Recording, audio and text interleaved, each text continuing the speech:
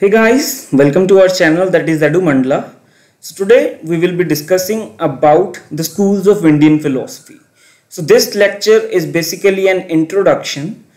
The detail about the schools of Indian philosophy will be discussed in subsequent lectures. Here in this lecture we will understand the meaning of philosophy and what are the roots of Indian philosophy and what are the broad trends and broad schools that have emerged over the time.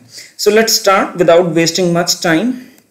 Uh, so yeah, what does philosophy mean? First of all, you must know the meaning of something which you are going to study. So topic is of course philosophy, so you must know the meaning. So if we go by etymology, then it is philosophy is a combination of two words, that is philia and sophia. So philia means love and sophia means wisdom. So when you combine these two words, it comes to love of wisdom.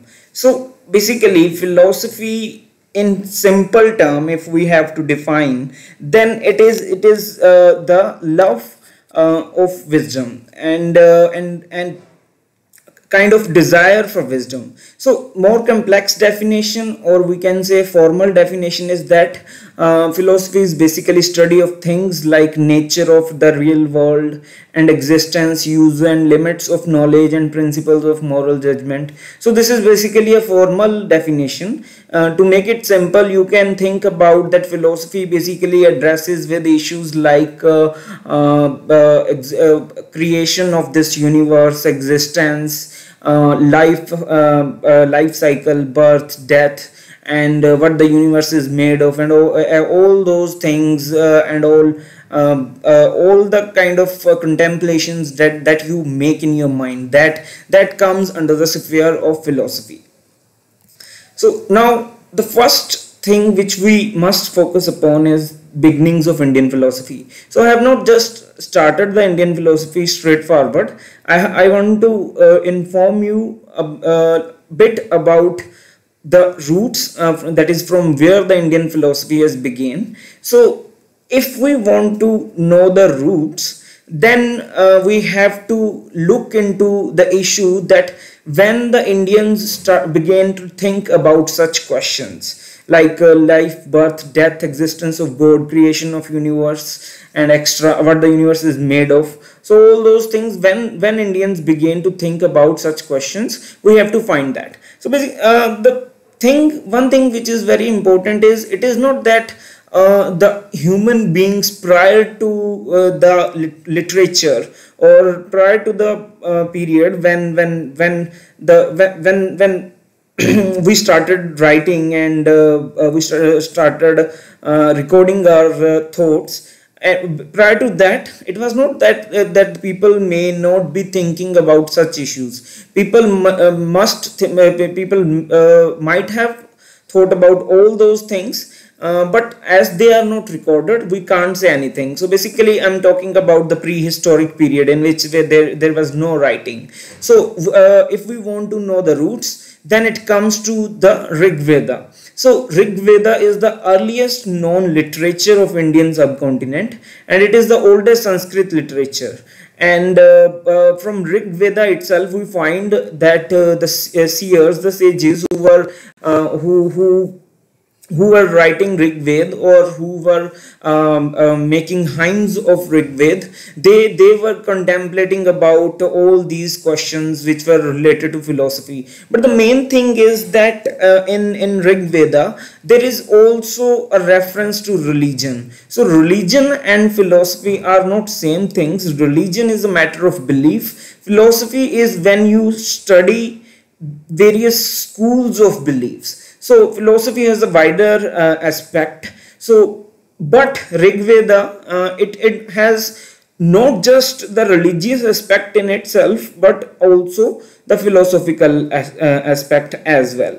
So we must know how is it that it is that. So following passage I have taken from Rig Veda. Actually, it is basically translation in English of Rig Veda, of a Rig Veda hymn, in which a sage asks multiple questions like, who knows for certain, Who shall here declare it? Whence was it born? So question was that he was asking, or she was asking, when this entire thing came into existence, whence came this creation? And he also then tried to answer that gods were born after this world's creation, but then how prior to gods, what thing was in existence, and how we can know about that? Who can know from where, whence it has arisen? None know. He only knows, or perhaps even he may know not. So he here refers to the god.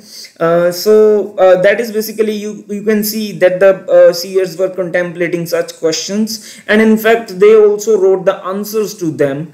They not just contemplated, they not just asked the questions, they made the speculations also. So speculations were basically, if you want to define speculation, you can say that you make an inference of something, like you deduce some fact, or you make a reference to think, and you come to a conclusion, self-made conclusion, or self-made belief about that thing. So that is basically speculation. So speculation is different from a fact, because fact is verifiable, and it can be verified by logic and reasoning, but speculation is totally the creation of mind. What you think in your mind, it may not be necessary that it is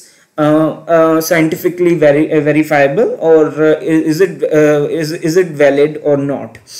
So such questions were asked. Then also, not only Rig Veda, multiple other texts were there that were talking about philosophy. So even if we talk about 4 Vedas, that is the Rig Veda, Yajur Veda, Sam Veda, and Atharva Veda, all these 4 Vedas we find hymns relating to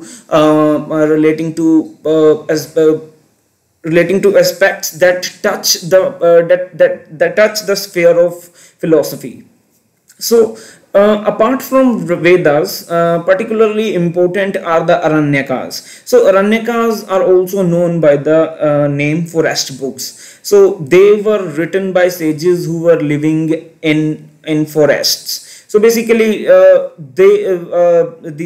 we use the term sannyasi in Indian tradition for a person who lives in forest, away from all the materialistic life. So those persons wrote these books, and while they may be, and of course in Aranyakas there is focus upon meditation than rituals. So if we find 4 Vedas, then if focus is on rituals there, then the focus of Aranyakas is on meditation. And when you meditate, when you think about something by sitting in a calm place, you also make conclusions, you make speculations, you make contemplations. So that was also one of the main beginning source of all the thought regarding Indian philosophy. So another important set of books are Upanishads. So Upanishads are basically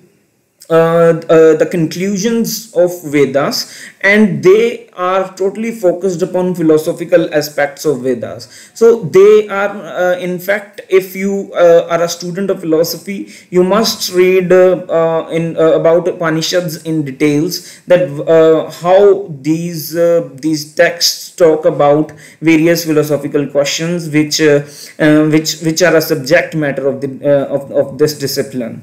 So they focused on philosophical aspects, and also Upanishads are known by other name, that is Vedantas. So it means the end of Vedas. So in literal sense it means an end of Vedas, but basically it means the conclusion that we get from Vedanta, that we get from Vedas and multiple other texts or literature associated with Vedas, because this conclusion also covers the thing that is rituals which are focused upon in Vedas. So focus is more on thought process than on doing some rituals or following some rules while doing your karma.